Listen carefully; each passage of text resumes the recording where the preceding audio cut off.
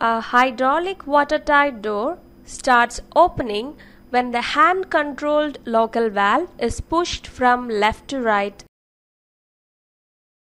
The pilot oil actuates the main valve.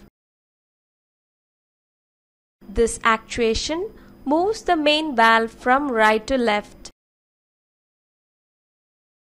Pilot oil flows through main valve to check valve 1. This holds the check valve in open position. Simultaneously, check valve 2 supplies supply oil from the pump to the right side of the door piston.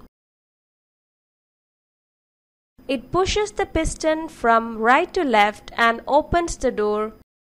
As the door opens, supply oil drains from the left side of the door piston via check valve 1. The oil passes through the main valve and goes back to the tank.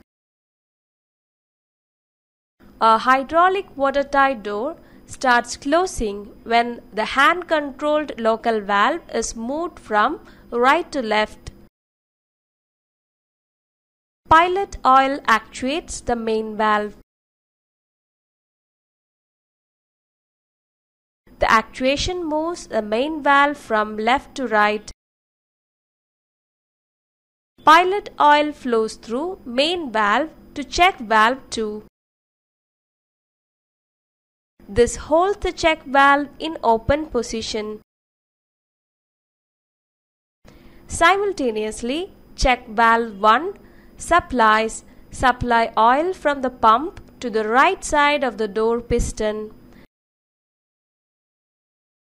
As the door closes, supply oil drains from the right side of the door piston via check valve 2. The oil passes through the main valve and goes back to the tank. Thus, the door closed slowly and the supply oil circulates.